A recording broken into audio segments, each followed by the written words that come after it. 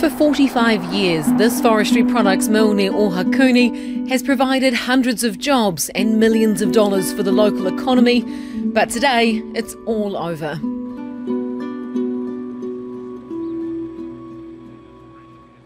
Yeah, quite a sad day today for me. Sort of this last time you've seen some of the guys have already left, so it's been, yeah, kind of, you don't know when you're going to see some of these guys again. It's a bit of a sad day, really. Yeah, it's been a bit of a weird vibe, really. It's just, been sort of like the end of an era. So before we got told the news of the proposal of the shutdown, it was sort of just a period to actually get some work done, which was, it was good. There was quite a good positive mood there, and then as soon as the proposal for the redundancy came out, it all sort of evaporated within about a week, and then it's sort of slowly decreased until where we are today. Last day on the job. I think in another couple of weeks will be the hardest for some people when you are no longer coming to work. There is no work to come to, and you do have to go and find something or some way to keep you occupied, basically. A lot of guys have been coming here for a long time, and this was their life.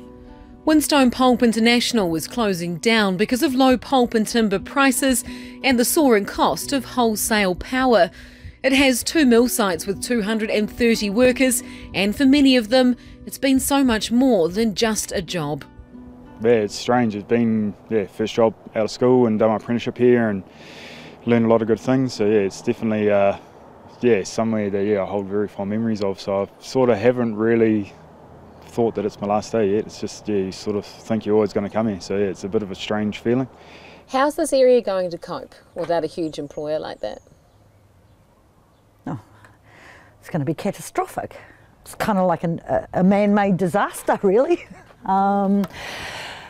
What do you do if no one in Wellington wants to help? We're just going to get on with it. Those who can stay are going to stay. Those who are forced to leave have to leave. And what that does to a community of, certainly in Raetihi and Ohakune, 2,500 people, I don't know. For the past 2 months, Winstone Pulp International has refused all of RNZ's requests for an interview. But despite the overseas-owned company not wanting to front to the media, its workers say that the mill has been really good at communicating with them and has been very supportive through this tough time. WPI have been fantastic in the redundancies. They chose to give the best redundancy package to both sites, which our one up here was actually better than the one down at the sawmill. They've paid out on that, which has been fantastic. They've also then provided a lot of care afterwards. So we've had the EAP services, the MSD, we have had the Westpac Bank, IRD all come to site, talk to anyone, everyone for basically 2 weeks.